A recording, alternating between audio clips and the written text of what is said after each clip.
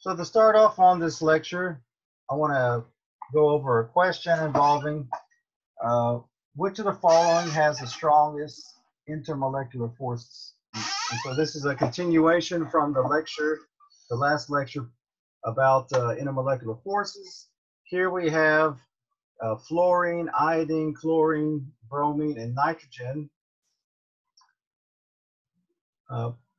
Molecules, and we know which one has the strongest intermolecular forces. I'll show you two different ways you can determine which one is the strongest intermolecular forces, and we'll go from there. So here what we have to notice is that fluorine, iodine, chlorine, bromine, and nitrogen are all one particular group of type of compound of molecules, and these molecules are all nonpolar. So fluorine, iodine, chlorine, bromine, nitrogen, which are all diatomic molecules, they're all nonpolar. So when they're all nonpolar, the main intermolecular force, or the major intermolecular force, is dispersion, or London forces. And so dispersion forces arise from induced dipoles or temporary dipoles that develop due to the polarizability of these molecules. And so the greater the polarizability, the greater the dispersion forces. And the way you get more polarizability is you have more electrons. So you have more electrons, they can become easier to distort. So if it becomes easier to distort, it has stronger polarizability, which gives you stronger dispersion forces. And the most common way to determine which one has the most or the greatest polarizability is by looking at the molar mass. So the higher the molar mass, stronger dispersion forces.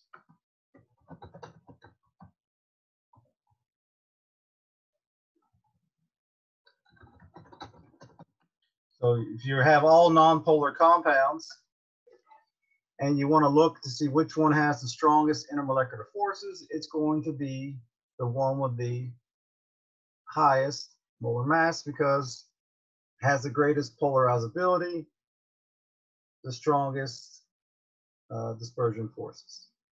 So here if we look, for example, fluorine has a molar mass of 38. Iodine has a molar mass of 254. Fluorine has a molar mass of 71.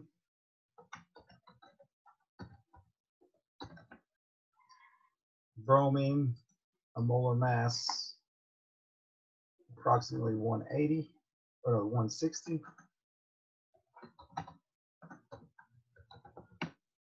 And nitrogen has a molar mass of 28.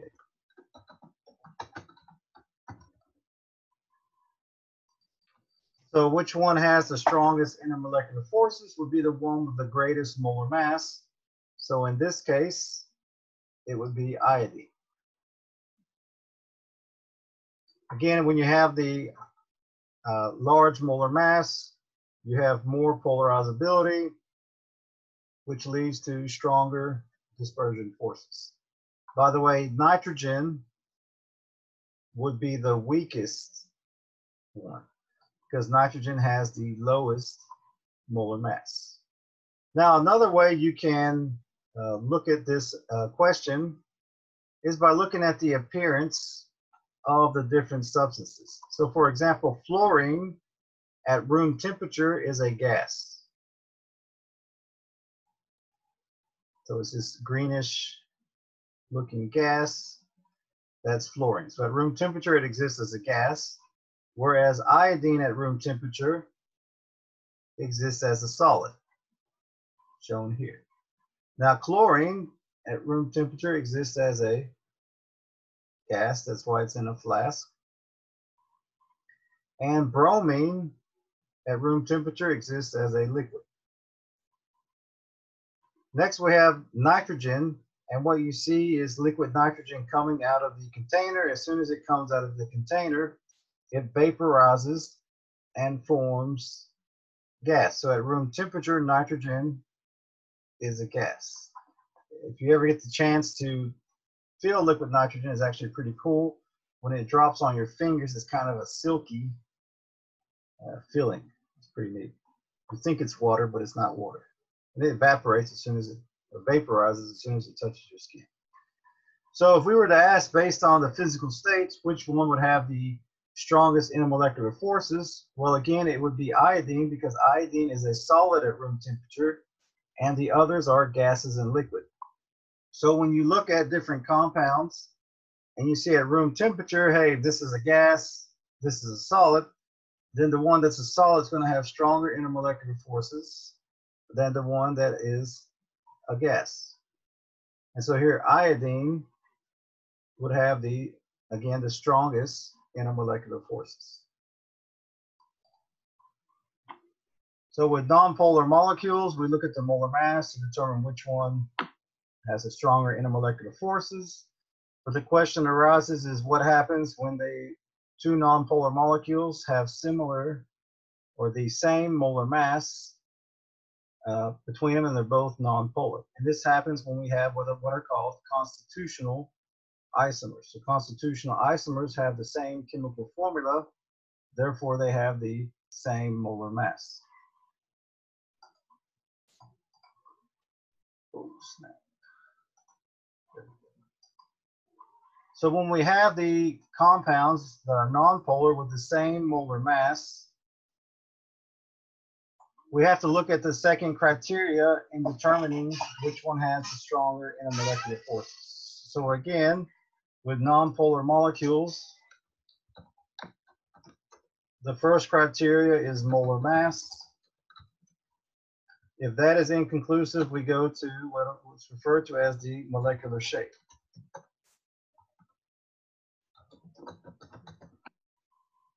So again, you start with the first criteria, molar mass. If that's the same, then you go to the molecular shape. So what's shown below are two constitutional isomers, N-pentane and neopentane. And you'll notice that they both have the same number of carbon and hydrogen atoms. So since they have the same number of carbon and hydrogen atoms, they have the same molar mass. We can't distinguish the strength of the intermolecular forces based on the molar mass. So therefore, since we can't discern it from the molar mass, we go to the molecular shape. And the more spread out the molecule is, the stronger the intermolecular forces will be, because it can make more contact with the molecule.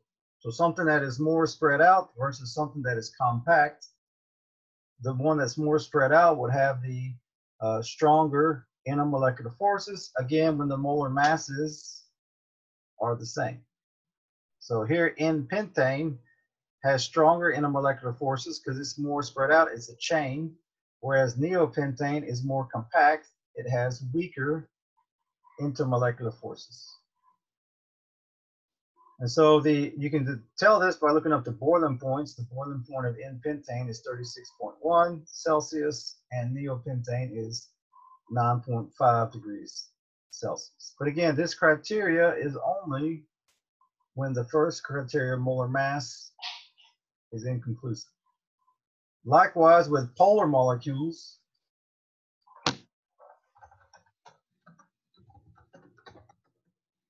the first criteria is the dipole moment. The second criteria is molar mass. And the third criteria is molecular shape. Because all molecules, whether they're nonpolar or polar, have dispersion forces. It's just that with polar molecules, dispersion forces are not the major intermolecular force. The dipole-dipole is. So for polar molecules, if you can't determine which one has the stronger dipole moment, then you would look at which one had the larger molar mass, If that is still questionable, then you look at the molecular shape. So this is kind of like the hierarchy of what you ask yourself when you're trying to determine which one has the stronger intermolecular forces or the higher boiling points. Now again, you have to be comparing similar molecules. And I'll explain what that is in just a second.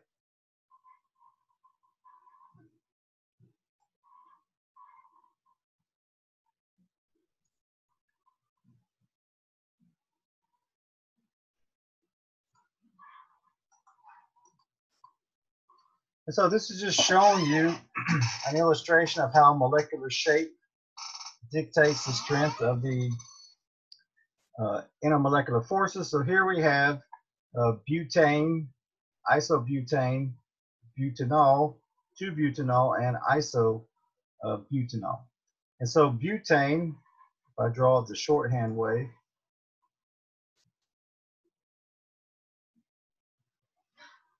is just a C4H10. And what you're looking at is the electron density region of the molecule. So the red signifies negative. Let me do a different color.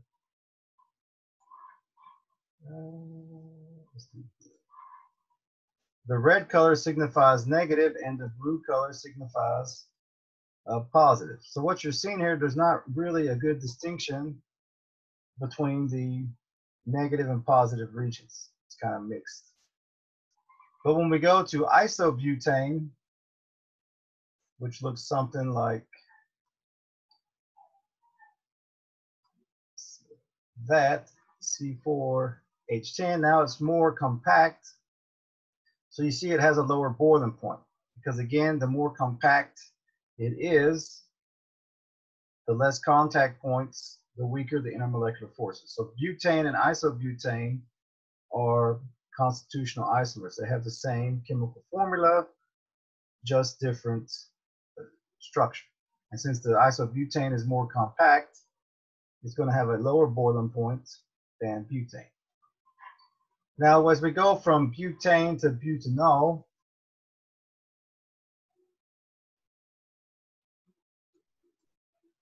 you see we've added an OH group to it. Now we've gone from butane, which is nonpolar, to butanol, which is polar. Likewise, we go from something that just has dispersion in butane to something that now has hydrogen bonding. And notice the significant increase in the boiling point when we go from dispersion to hydrogen bonding. It jumps over 100 degrees improvement in the boiling point, because now hydrogen bonding is a stronger intermolecular force. Therefore, it has higher boiling point. Now, 2-butanol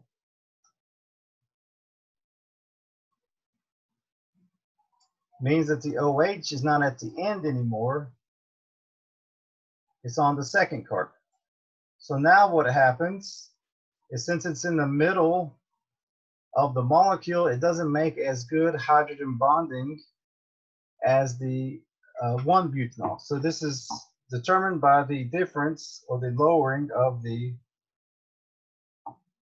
boiling point, because now that hydrogen, that OH is kind of stuffed between these big bulky alkyl groups, so it's harder for it to make a hydrogen bond with a neighbor molecule.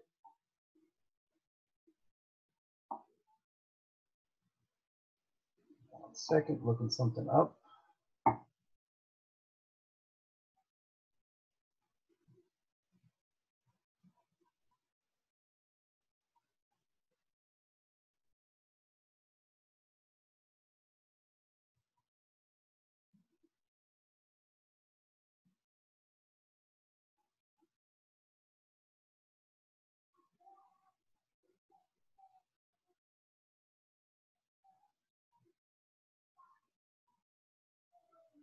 And then lastly, we have isobutanol.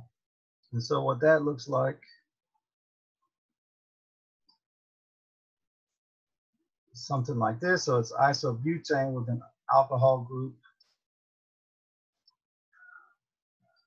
off of one of the carbons. And so here, this is a little bit better at hydrogen bonding than 2-butanol because you see an increase in the boiling point. But again, it's not as good as having the OH group at the end. So its boiling point is still less than 1-butanol. Because again, it's a little bit crowded with these big bulky alkyl groups around it. They kind of hinder its ability to hydrogen bond.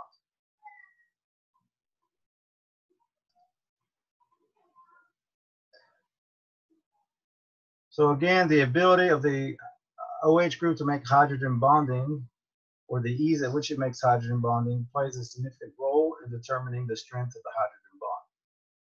So when you start moving this OH group around in the molecule, you'll start changing the effectiveness of the hydrogen bond.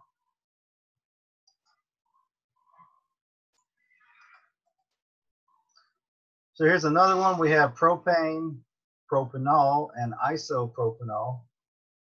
So to show you this, propane, of course, is just C3H8. It's a nonpolar compound.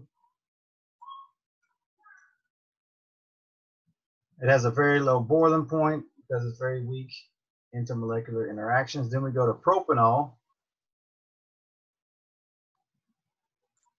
which is a hydroxyl group at the end of the propane chain.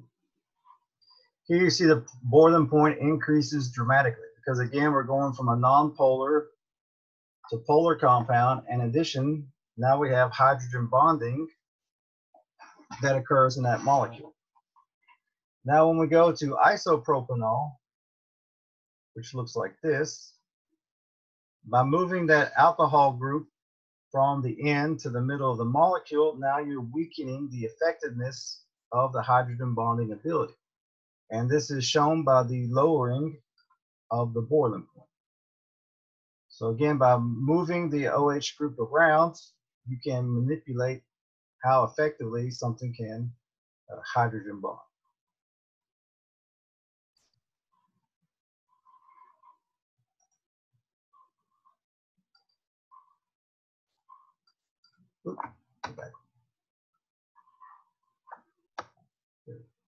So here's kind of a flow chart on how we should look at the interacting particles when we're trying to determine the intermolecular forces present. So the first thing you want to ask yourself, are there ions present or not? If there's ions present, it's one of two types.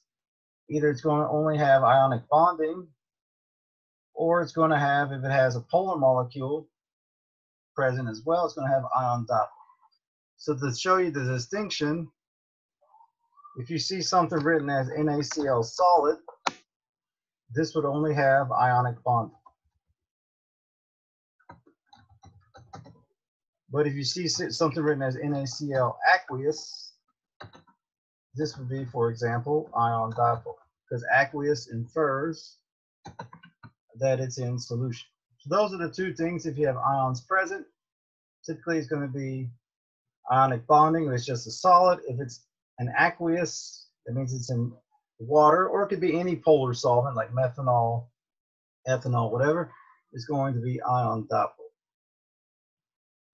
Now, if there's no ions present, the first thing you have to discern is whether it's polar or nonpolar. So we're looking at the geometry of the atoms in the molecule, looking at the types of the atoms present.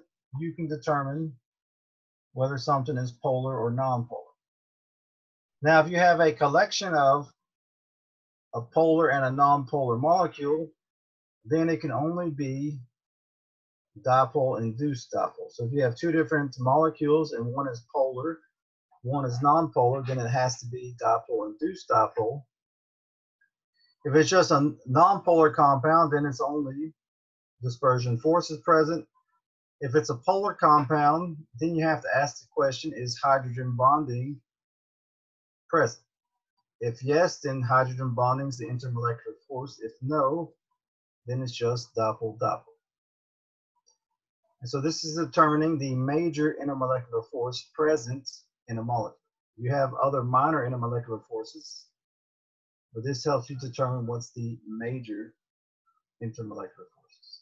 And as it says on the bottom, dispersion forces are all present, whether it's polar or nonpolar. Just in polar compounds, it's not the major intermolecular force.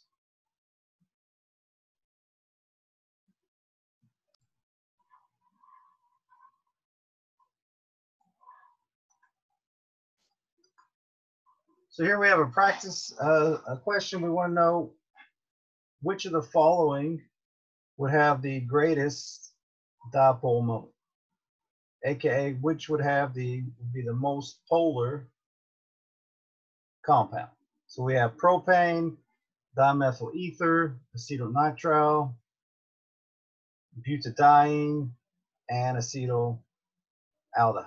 And these are all relatively similar molar masses. And so what we can do is if we look at well, first off, before we move any further, when we say greatest dipole moments, there's already two of these that we can disregard, because two of these are non-polar molecules and they would have a zero dipole moment. So those two that we can disregard are propane and butadiene. As you see, propane and butadiene only have carbon-hydrogen bonds, so they're non-polar. The other three are polar molecules. So we have to look at this and see which one of these would be the one with the greatest dipole moment. So the one that you can really distinguish where the positive and negative charge is. And if we take a look at the electron density plot of this, it looks like this. So again, the red region signifies negative, the blue region signifies positive. So propane, we know we can disregard, and butadiene. Now, if we look at dimethyl ether, we see here's the negative charge, but then all of this is positive charge. So it's not very well defined. There's just a little bit of negative charge and a lot of positive charge surrounding. So this tells you it's a very weak dipole moment. Next we go to acetonitrile. Here we have the nitrogen negative, and then on the other end we have the hydrogens, which gives it its positive. So you see here the dipole moment is very well defined in the molecule. We have a negative side and we have a positive side. Likewise with acetaldehyde, again, the dipole is not very well developed because this is the positive end, this is a negative end. While this dipole moment is a little bit better defined than the one in dimethyl ether, the one in acetonitrile is very well defined because you have clearly a negative side and a positive side. So acetonitrile would have the greatest dipole moment. Notice we're saying greatest dipole moment, not anything to do with boiling point or intermolecular forces yet. We're just looking at the dipole moment. So.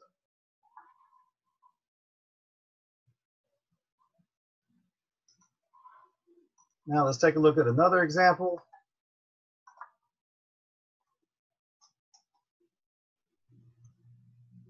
So here we have a compound. We want to know what type of intermolecular force, or what's the main intermolecular force for this compound.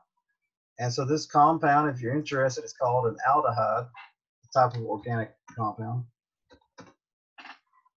And we have to determine what's the main intermolecular force on it. So when you look at the compound, you'll notice there's no metal ions, so there's no ions present.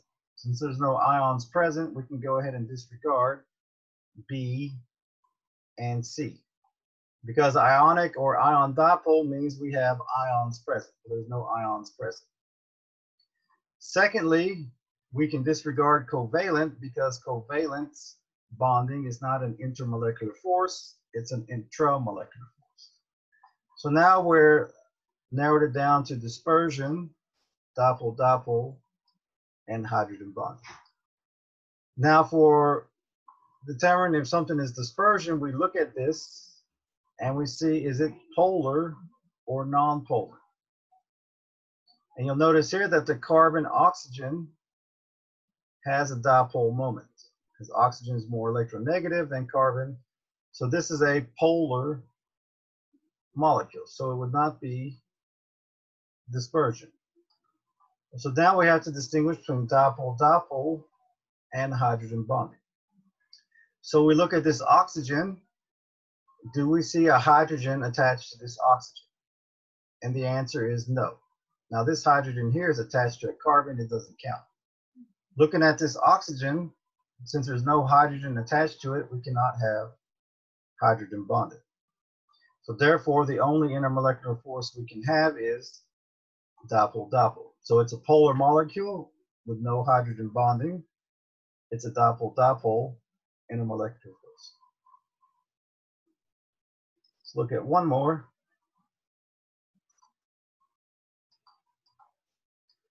So here we have this diagram. We want to know what's the major intermolecular force present.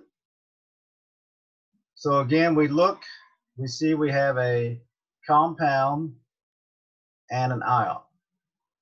So it's going to be something involving ions since we have an ion and a compound shown in this picture. So we can go ahead and get rid of dipole-dipole, get rid of dispersion,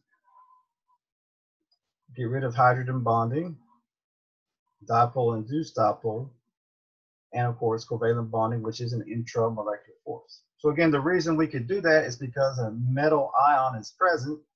It's going to be either ion dipole or ion induced dipole. Now, if it's ion dipole, that means we have a polar molecule. If it's ion induced dipole, it's nonpolar. And so when you look at this compound, you see that there's a carbon-fluorine bond, which has a dipole moment, but on the opposite end, there's another carbon-fluorine bond with the same dipole moment. So all the dipole moments on the carbon-fluorine bonds cancel out. The carbon-iodine bond is also a nonpolar bond, just like the carbon-carbon. So since it's nonpolar, there's no dipole moment. So this is a nonpolar molecule. So since it's a nonpolar molecule, it would be ion-induced dipole.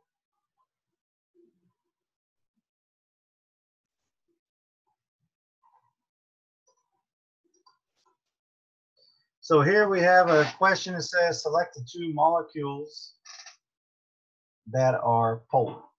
So we're given a list of molecules. We want to go through and select which one of these are polar, and it's telling us there's two of these that are polar molecules. So first thing we want to look for is, are there any that just contain carbon and hydrogen? So as you look through, you'll see that C only contains sticks. So if something only contains sticks, it only has carbon and hydrogen present. So we know for a fact that C is not polar because it only contains carbon and hydrogen atoms. Now if we look at A, here we have nitrogen, but sometimes people forget with nitrogen, when you have 3 bonds to nitrogen, this is similar to the structure that everybody knows, that is ammonia. So when nitrogen has 3 bonds, it's understood that a lone pair of electrons are also there. Just like in ammonia, we have a lone pair of electrons. Whenever you see that the nitrogen has 3 single bonds around it, or 3 bonds in general, it's going to have a lone pair of electrons on it as well. So it's understood that when you see a nitrogen with 3 bonds, it's going to have a lone pair attached to it as well. And so what happens is, since this nitrogen has a lone pair of electrons and they don't cancel out, A is a polar molecule, because that lone pair of electrons don't cancel out. So there's a dipole moment that forms between the nitrogen and the lone pair. So A is a polar compound. Now if we go to B, you see we have a lot of carbon and hydrogens, and then we have this bromine at the end. And so one interesting thing about bromine is that it has the same electronegativity as carbon. So this carbon-bromine bond is a nonpolar bond. And since it's nonpolar, that means that all of these bonds in this molecule are nonpolar. So B is a nonpolar compound. Again, carbon and bromine have similar electronegativities. Now moving to D, well, D has a polar bond, the boron-fluorine bond, but since it's trigonal planar geometry, anytime you have trigonal planar geometry and you have the same atoms on the outside of the molecule, all the dipoles are going to cancel out. So this is a nonpolar molecule, because again, it's trigonal planar, dipoles cancel out. Because again, the fluorines, the atoms on the outside of the molecule, are all the same. Next, we have tellurium tetrafluoride. And when we look at the Lewis structure of tellurium tetrafluoride, you see we have this lone pair of electrons here. And since it's only one lone pair of electrons, they won't cancel out. So tellurium tetrafluoride is a polar molecule. And then lastly, we have what's called a geometric isomer. And in a geometric isomer, we have cis and trans. This is the trans version because the OHs are on opposite sides. And since they're on opposite sides, the dipole moments cancel out. So this is a nonpolar molecule. The cis version, where the OHs are on the same side, so they're both pointing up, is polar. So typically when you have cis and trans geometric isomers, the cis is polar, the trans is nonpolar, because in the trans state, the dipoles cancel out.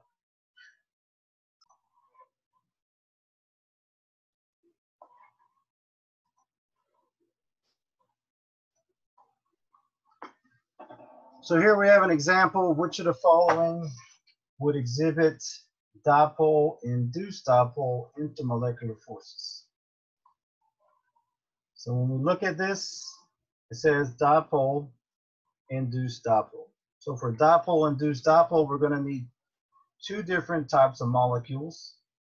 So dipole refers to a polar molecule because dipole-dipole interactions, and induced dipole refers to a nonpolar molecule. So what we need is we need some combination that shows a polar molecule and a nonpolar molecule together. That's going to give us a dipole-induced dipole intermolecular force. So if we go through, we look at A. A contains sodium chloride and water. Well, sodium chloride is ionic, water is polar, so this will not give us dipole-induced dipole, this will give us ion dipole, so it can't be A. If we go down and look at C, C contains propanol and 2-butamine, I would say, or it has an amine as well. And so since it has an alcohol and an amine, both of these are polar compounds. And what's interesting about both of these is that they both have hydrogen bonding. So since they're both polar, they both have hydrogen bonding, they would not exhibit dipole-induced dipole intermolecular interactions. Next we go to B, we have benzene and we have dichlorobenzene, or para-dichlorobenzene to be exact. And if you look at benzene, it only has sticks, aka carbon and hydrogen bonds. So benzene is nonpolar. Because again, it only shows sticks, which means it only has carbon and hydrogen bonds. Now, para-dichlorobenzene, there is a dipole moment between the carbon and the chlorine, but since they're on opposite sides, they cancel out. So since the dipoles cancel each other out, this is a nonpolar molecule. So since it's two nonpolar molecules, you just exhibit dispersion forces here. So it won't be B. Well, now by process of elimination, it has to be D, but let's explain why it's D. So in D, the first example, or the first molecule, only has sticks or lines. Since it only has sticks or lines, this tells you it only has carbon-hydrogen bonds. So this is a nonpolar molecule. Now, if we look at the second one has sticks, but off of one of the sticks, we have a fluorine. So since we have a chain and there's a heteroatom off of it that's polar, there's a dipole moment. So this becomes a polar molecule. So D is the one that would exhibit a dipole-induced dipole interaction because it contains a polar molecule and a nonpolar molecule.